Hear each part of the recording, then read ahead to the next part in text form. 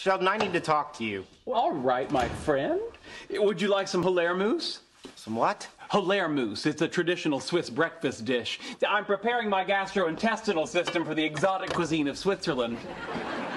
You're not going to Switzerland. Oh, but I am. Didn't Penny tell you the good news? She told me that you went behind my back to guilt her into letting you go instead of her.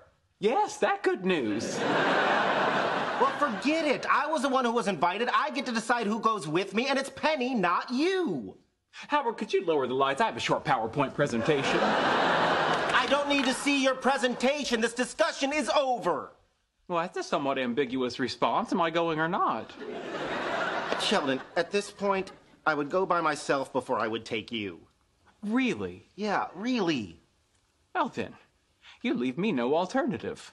From this moment forward, we can be roommates, but we will no longer be friends. I'm sorry you feel that way.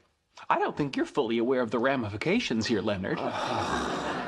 Why don't you enlighten me? With the friendship clause of our roommate agreement nullified, you are no longer entitled to accompany me to go swimming at Bill Gates' house should I be invited.